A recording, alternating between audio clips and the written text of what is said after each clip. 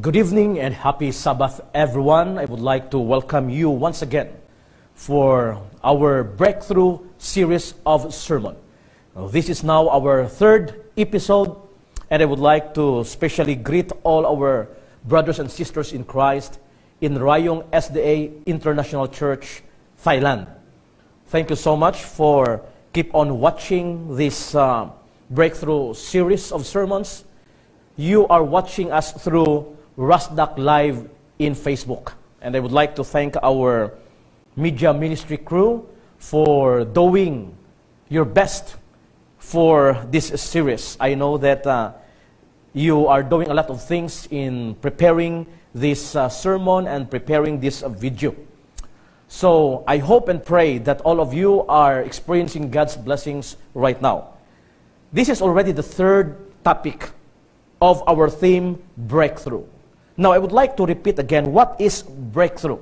We mentioned that in our last two episodes, and I would like to reiterate again, the meaning of this breakthrough is an instance of achieving success in a particular sphere or activity.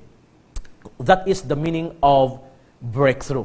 And we focus our series of sermons every Friday evening in this theme. Another definition of breakthrough is overcoming something and having an achievement. A breakthrough is something that changes the course of your life going forward and ensures that things will never be the same again. So I hope that we are learning as we progress with this series of study, my dear beloved brothers and sisters in Christ. In our first episode, we talked about unlocking breakthrough. That is our topic. And last Friday, we talked about breakthrough prayer. A kind of prayer that will help us break through the different difficulties in our lives. And we talk about the importance of prayer. And tonight, my dear brothers and sisters in Christ, I am excited to share to you another topic in this series. And this topic is entitled Breakout, Breakthrough. Breakout, Breakthrough. Let us bow our heads for a word of prayer. Let us pray. Father in heaven, we thank you so much, Lord, for another opportunity that you have given to each one of us in this holy Sabbath evening. And as we study your words tonight, we ask, Lord, for heavenly wisdom through the guidance of your Holy Spirit, so that we may be able to fully understand the message you wanted us to learn. And thank you for answering our prayers in Jesus' name. Amen. So we will be talking about breakout, breakthrough. What is the meaning of this breakout, my dear brethren? According to the dictionary, breakout means a prison escape, referred as a bust out, breakout, jailbreak, or prison break. Is the act of an inmate leaving prison through unofficial or illegal ways. Normally, when this occurs, this breakthrough occurs, or this breakout occurs, normally, there will be an effort that will be made on the part of authorities to recapture them and return them to their original detainers. Okay, so that is what will happen if breakout, will occur. Now, the difference between breakout and breakthrough is that breakout is an escape from prison, while breakthrough is an advance through and past enemy lines. That is the difference. In other words, as an adjective, breakthrough is characterized by major progress or overcoming some obstacle. So that is the difference between breakout and breakthrough. Now, we will be talking a lot about prison cell in this study tonight, my dear brothers and sisters. And prisons are most commonly used within a criminal justice system. So you know what is a prison cell. You can picture out in your mind what is a jail or a prison cell. People charged with crimes may be imprisoned until their trial. And those pleading or being found guilty of crimes at trial may be sentenced to a specified period of imprisonment. So that is what prison cell is all about.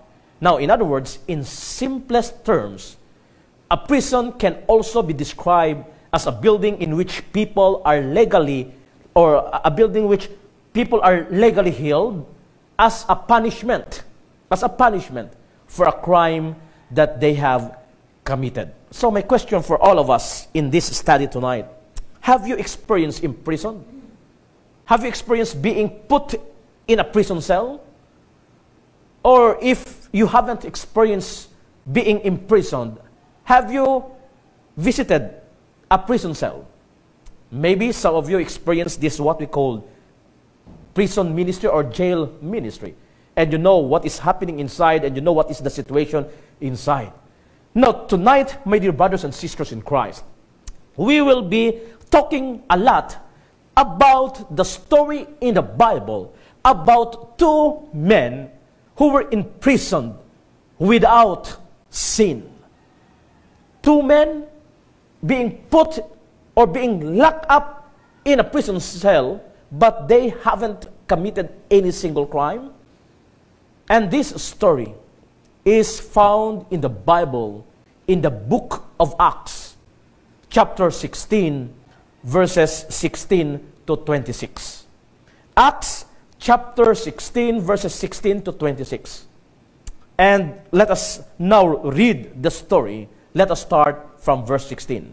It says, "Once when we were going to the place of prayer, we were met by a female slave who had a spirit by which she predicted the future. She earned a great deal of money for her owners by fortune telling. She followed Paul and the rest of us, shouting, 'These men are servants of the Most High God, who are telling you the way to be saved.'" Now, my dear brothers and sisters, in this story we are told about a slave possessed by the demon woman. A slave that is being possessed by a demon. And this woman is also a fortune teller. And because she was a slave, her owners earned big deal of money for her fortune telling. So this is the background of the story. Let's continue reading in verses 18 and 19. It says, "She kept this up for many days. Finally, Paul became so annoyed that he turned around and said to the spirit, 'In the name of Jesus Christ, I command you to come out of her.' At that moment, the spirit left her." Verse 19, "When her owners realized that their hope of making money was gone, they seized Paul and Silas and dragged them into the marketplace to face the authorities."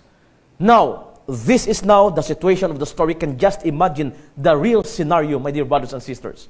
The owner of this slave-possessed woman got angry to Paul and Silas because they healed their slave, and now they can't use her anymore to earn money.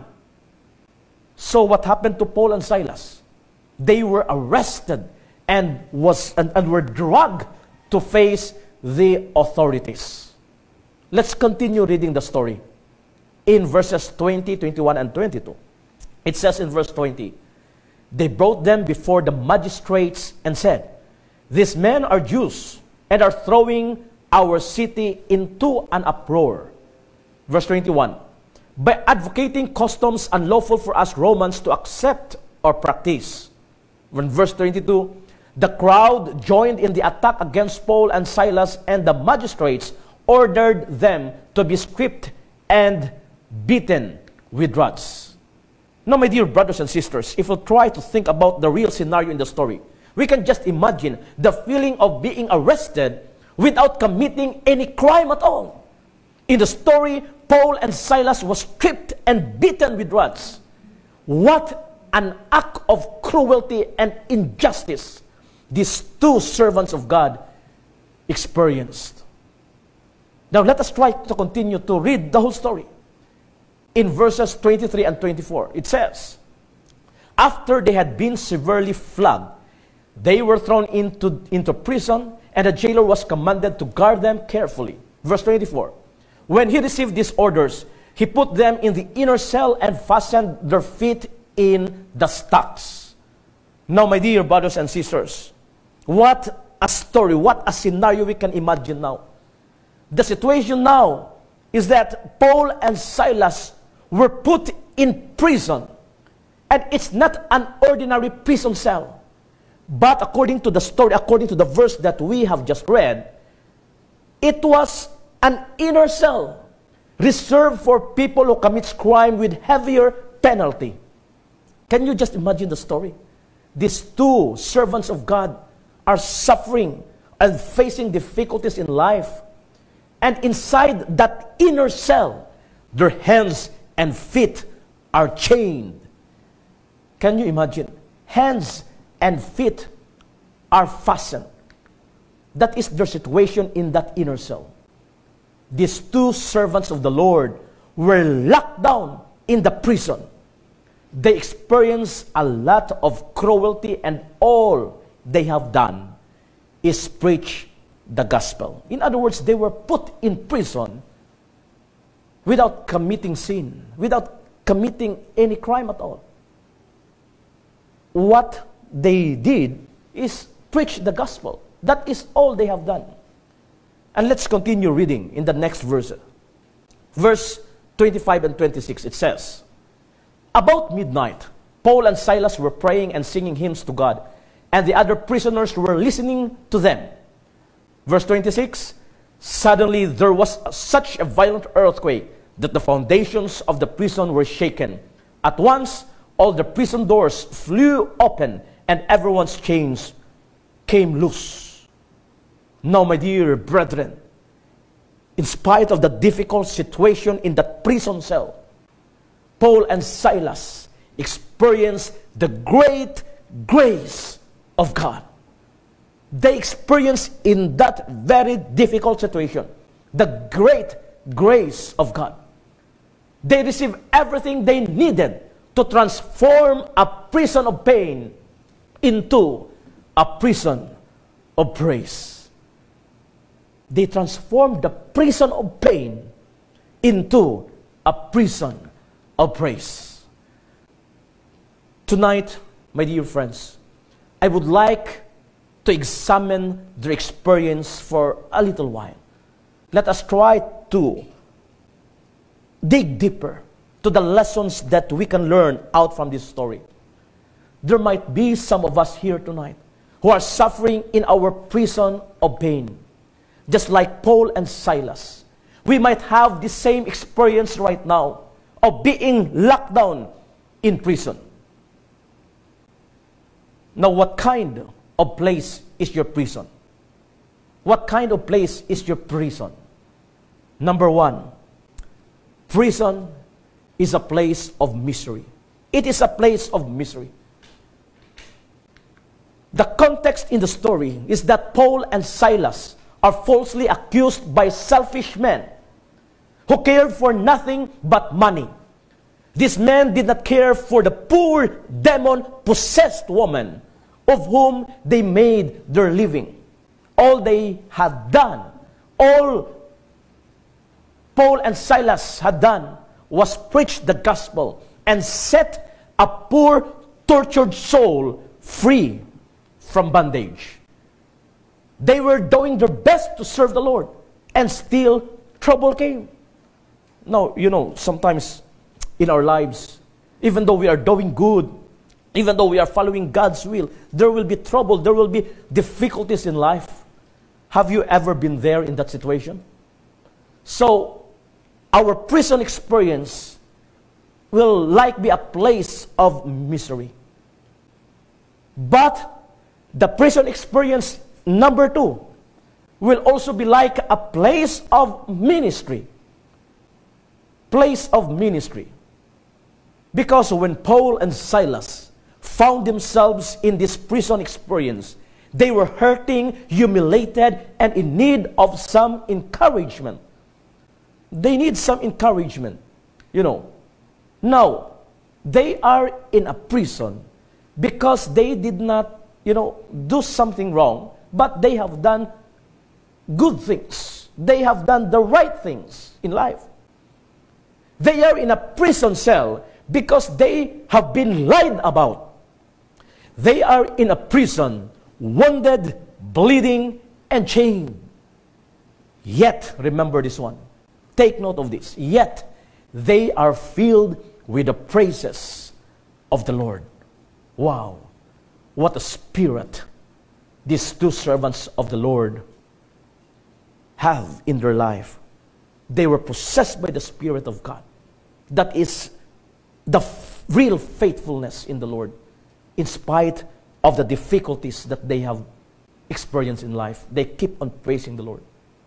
My dear friends, brothers and sisters in Christ, in times of crisis, we need someone. We need people to encourage us. We need people to help us stand in the difficult situations. We need to check people now in this time of crisis in this world, in this time of pandemic. We need to check people how they are in times of health crisis. There might be some people are experiencing prison of pain and prison of difficulties in life. You might have this kind of place of misery. You might be in a prison of pain. Maybe some of you are in a prison of hatred. Maybe some of you are in prison of heartaches. Maybe some of you are in prison of broken relationships. Maybe some of you are in prison of suffering. Maybe some are in prison of sin. But I would like to tell you tonight, just like what happened to this story of Paul and Silas, you can still praise the Lord. You can still thank the Lord in spite of the difficult situation that we are facing. If this is your situation now, if you are in the prison of difficulties in life, you need Jesus in your life. He will always be ready to help you. We can lean on Him. And if you know someone with this experience right now, my dear brothers and sisters, it's time to give them encouragement and to share the hope of Jesus to these people. We need to reach out to them in this time of crisis. Now in the story, they praised the Lord in that inner cell. In the story, as they prayed, their prison was transformed from a place of pain into a place of praise. What a beautiful story for all of us to ponder tonight. Paul and Silas begin to sing songs of praises unto the Lord. Now, my dear brethren, can you sing songs of praise to the Lord during difficult moments, during times of difficulties? Can you sing songs of praise to the Lord? Can you sing?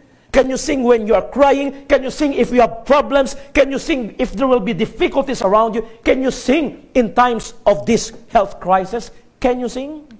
I know that it's very hard to sing when you are sad. We can just imagine, the story of Paul and Silas. They were singing inside that inner cell. Do you know this song, I Thank You, Lord? This is the lyrics of this song. We can just imagine if they are singing this song. It says, I thank you, Lord, for the trials that come my way. In that way, I can grow each day as I let you lead. And I thank you, Lord, for the patience those trials bring. In the process of growing, I can learn to care. In the midst of difficulties, my dear brothers and sisters in Christ, we can still sing, I thank you, Lord. And this is what happened to Paul and Silas. I can just imagine their story. We can still sing and praise the Lord in times of difficulties. According to Charles Spurgeon, he said, any fool can sing in the day. It is easy to sing when we can read the notes by daylight. But the skillful singer is he who can sing when there is not a ray of light to read by. Songs in the night come only from God. They are not in the power of men. I would like to repeat this last sentence. It says, songs in the night come only from God. They are not in the power of men. My dear brothers and sisters in Christ, we can still sing even during nighttime. We can still sing even during midnight. In other words, in times of difficulties, in times of trials and hardships in life, in times of suffering, we can still sing and praise the Lord. When we are locked down in the bitter prisons of life, and we turn to the Lord to ask for help, He will be there for us. If we have Jesus in our life, we can sing amidst difficulties and crisis. And take note of this statement. God can turn our sighing into singing. He can turn our trials into testimony. He can turn our pain into praise. What a beautiful statement for us to remember. Paul and Silas were praising the Lord in the difficult place. And you know, in the verses that we have just read, it says there that the prisoners heard them. You know, the other cell, those prisoners around, heard them singing songs of praise. The prisoners heard their songs. Now, this phrase, and the prisoners heard them, it means that the other prisoners around them were listening intently to Paul and Silas as they prayed and praised the Lord. What a witness for those prisoners. You know, brothers and sisters, there are times that we just don't know that people are watching us. People are just listening to what we are doing. People are watching our actions, our attitude, our faithfulness, our service.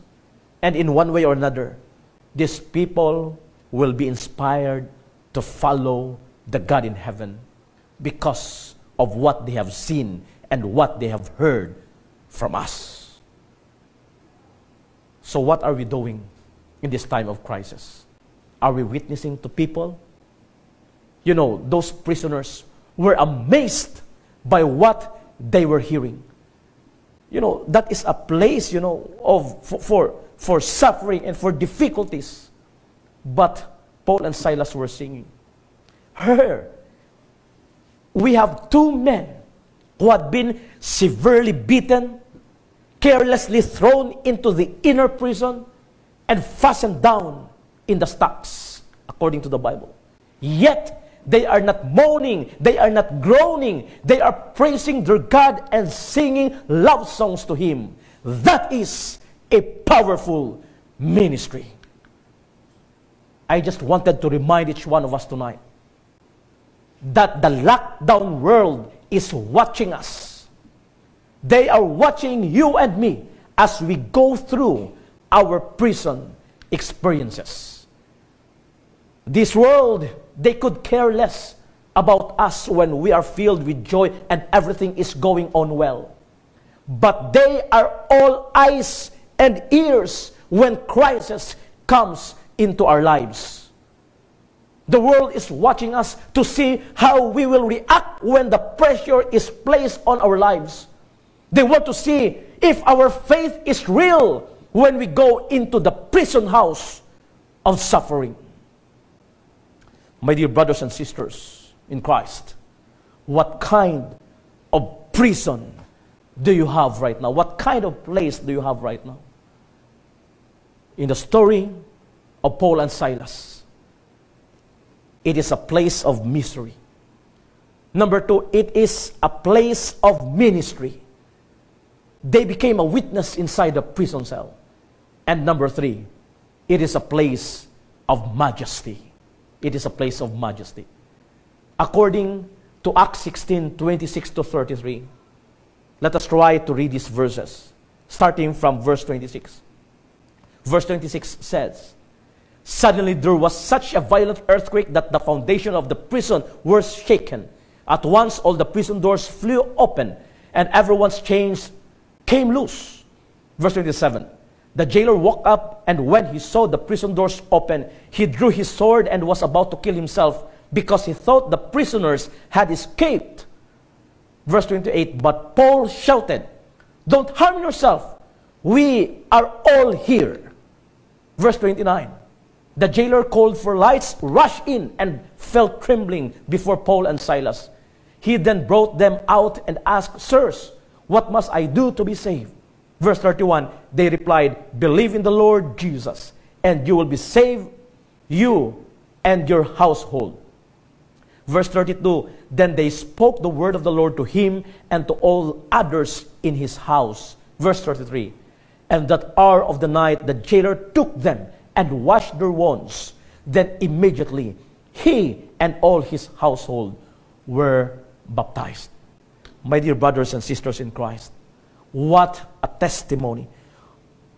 What a powerful ministry for Paul and Silas, that this jailer and his family were brought into the foot of Jesus. That prison cell became a place of majesty. One moment, things look bleak, but in the next moment, the power of the Lord changed the situation, and things began to look better. Did you notice that even though they were free, they were still in prison? They were made free while they were still in the prison experience, my dear friends. God can and He will do that in your life. And when He does, it is a display of awesome, almighty power. The Lord can help us break out in our prison experience. According to this statement, take note of this. He can take a time of profound heartache and transform it into a time of great help. What a beautiful statement for all of us tonight. Why did God allow these men to go through this prison? They are doing God's will. They are proclaiming God's love. But why did God allow them to experience this one? Sometimes you never get an answer to the why question. Sometimes God will send you into a prison experience for His own purposes, and you may never know why these things have happened to you. And sometimes, even sometimes, it seems that God is messing up with our plans. From the word mess up, M-E-S-S. Sometimes it seems that God is destroying our plans. Sometimes it seems that God is messing up with our plans. We don't know what is happening around us, but if we keep on being faithful to the Lord, keep on doing His will, keep on following His leading, we will know later His purpose, and we will know His plan for us. Just like, the song, our theme song in this Breakthrough series of sermon, our theme song is about trust His heart. The line of this song is telling us, God is too wise to be mistaken. God is too good to be unkind. If you don't understand, if you cannot see His plan, if you cannot trace His hand, trust His heart. Because if we keep on trusting the Lord, it seems that at our present time, it seems that God is messing up with our plans. But we will know the reason when the time comes. It is because God has a better plan. God has a plan for you and me.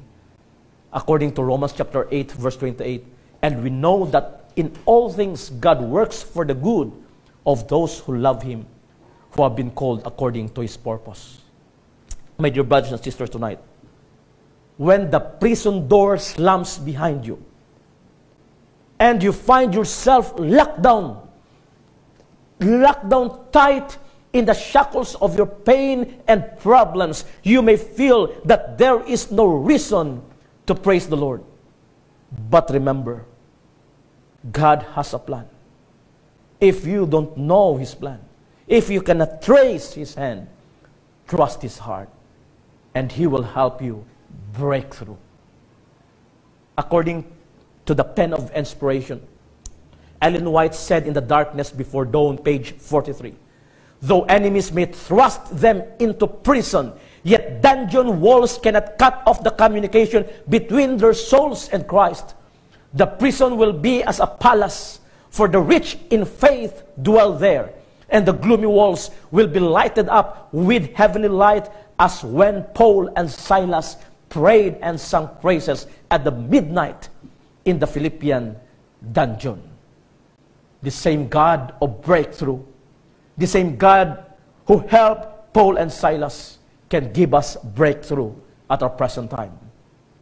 If you'll turn your heart toward heaven, He will hear you, and He will help you to lift your voice in praise to Him. Then He will help you break out from your prison of difficulties. You will also find that He will give you the peace that you need in your heart. That He will use your prison experience for His glory and for your own good. My dear brothers and sisters, tonight, if you are in lockdown prison experience, let me encourage you to bring your need to Him. Let me encourage you to allow Him to turn your prison of pain into a prison of praise. And if there are needs, bring them to Him, and He will give you the breakthrough. May God continue to bless us as we continue to trust in Him, and He will guide us to an open door to the different situations of difficulties and suffering we have right now. This is my prayer to each one of us. May God bless us all.